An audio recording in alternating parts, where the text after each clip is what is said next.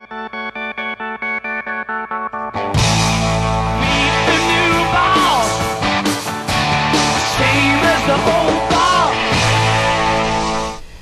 Employee International Union Executive Vice President Mary Kay Henry became the union's new boss shortly after Andy Stern abruptly resigned. But in life, there's a time to learn, a time to lead, and then there's a time to leave. And shortly it will be my time to end my SEIU journey. Some claim this indicates an SEIU shakeup. Actually, it's nothing more than an SEIU insider's game of musical chairs, resulting in little change. The atmosphere surrounding Henry's coronation masks serious concerns about her and SEIU's ongoing agenda, including massive mobilizing around Obamacare and SEIU's forecast for 21.1 million forced unionism healthcare worker conscripts. Mary Kay Henry's own desire to push government-imposed forced unionism forward seeps through the underwhelming speech that she gave after officially becoming SEIU's president. I hereby declare that Mary Kay Henry has been elected by acclamation to fill the vacancy in the office of International President. This moment has been a call to action at every level of our union. Every one of us wants the union to be a force for change in workers' lives. The time to organize is now.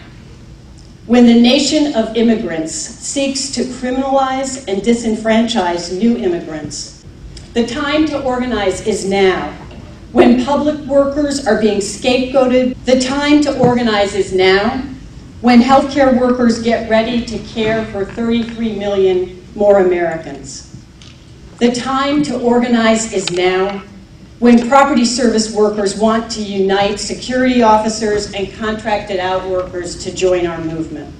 The time to organize is now, when South-Southwest states will increasingly drive our national politics, and we have to make good on our imperative as a union to help workers form organization in the South and Southwest. And it is imperative that we include them in this incredible vehicle for change that we've created. Are we ready to organize? Yes. Are we ready to organize? Yes. ¿Se puede? Sí, se puede. ¿Se puede? Sí, se puede. Thank you all very much. However deficient Mary Kay Henry's oratory skills may appear, her intentions to further radicalize the union movement and the American economy are clear. With hundreds of millions of dollars in union dues and fees flowing into SEIU's treasury, she clearly has the financial fuel needed to fund her mission. As Andy Stern may have sensed, there is trouble on the horizon because SEIU's preferred method of forced unionism and membership growth is being challenged by several victims and their attorneys from the National Right to Work Legal Defense Foundation. But Harris says it's Governor Pat Quinn who needs help communicating his message to parents like her. I can't imagine that he even thought of this as being people and families. Harris is one of about 3,000 personal support workers in Illinois. They receive state funding to care for developmentally disabled individuals in their homes. In her case, it's her son Josh. In June, Governor Quinn signed this executive order, which for the first time authorized collective bargaining by these workers.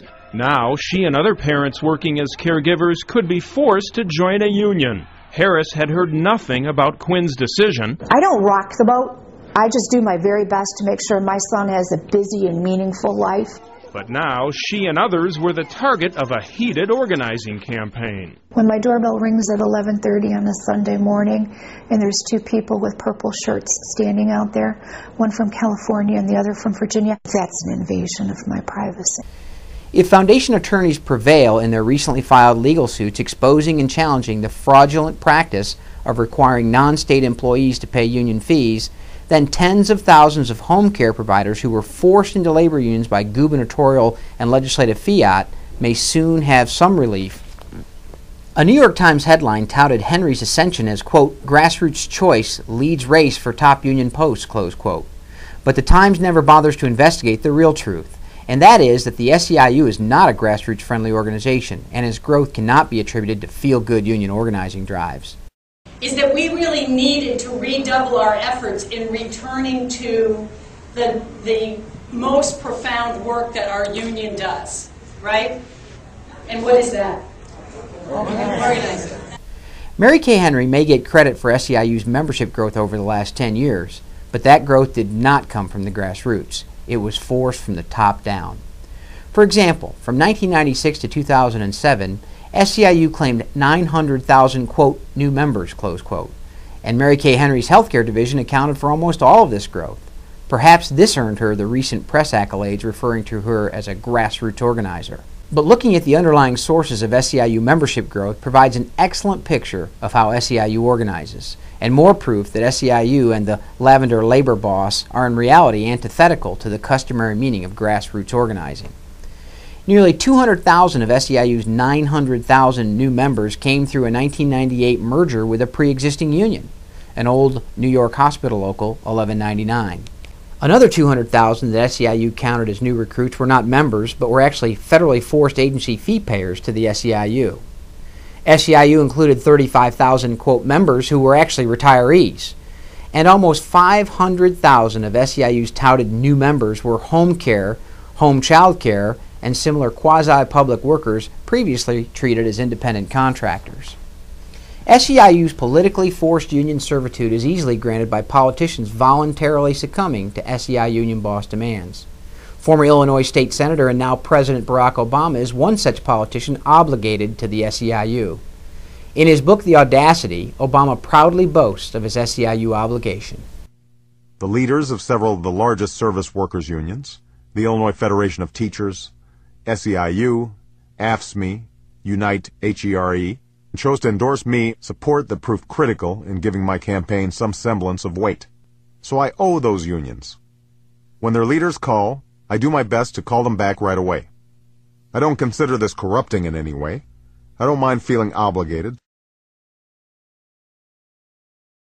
If you think back, since the 08 convention in San Juan, where we adopted Justice for All, we then went full tilt boogie into Obama mode. That's right. Remember that? And that was considered a part of reaching our Justice for All goals. And then we moved to trying to do a national campaign to win healthcare reform and employee-free choice. So the attention of the organization at every level was focused on, let's see if we can drive transformational change. As SEIU President Mary Kay Henry will no doubt enjoy the same political access afforded the old boss, Andy Stern, Mary Kay Henry has been playing the political game of forced unionism for decades, and she will continue to use SEIU's political incentives and disincentives. Stern referred to this as, quote, the power of persuasion and the persuasion of power, close quote. Soon, SEIU will return to business as usual by creating new trusteeships, forcing mergers, harassing anyone it deems necessary, and continuing its relentless political activities. SEIU President Mary Kay Henry has already played a part in SEIU and Company's shutdown of downtown Washington streets, as you'll see in this clip videotape. Every people and our families have had it with this broken system. Enough is enough! Enough is enough! Enough is enough! Enough is enough! Enough is enough! Enough is enough! This is what democracy looks like! Oh! Corporate greed has got to go! Corporate greed has got to go! They're telling us it's private property, but the banks, when they use money, whose property is that? Be back! We'll be back! We'll be back! SEIU and Company stormed the front of a home of one of its targets. Unfortunately, it was the son of SEIU's intended target of intimidation who was home alone and received the brunt of their trademark intimidation tactics. Don't let SEIU's new shade of lavender and laces fool you. Henry is as rough as any other big labor boss.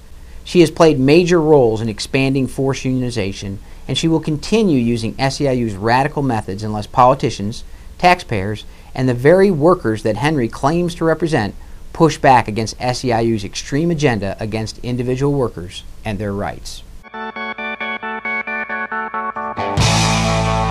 the new boss, same as the old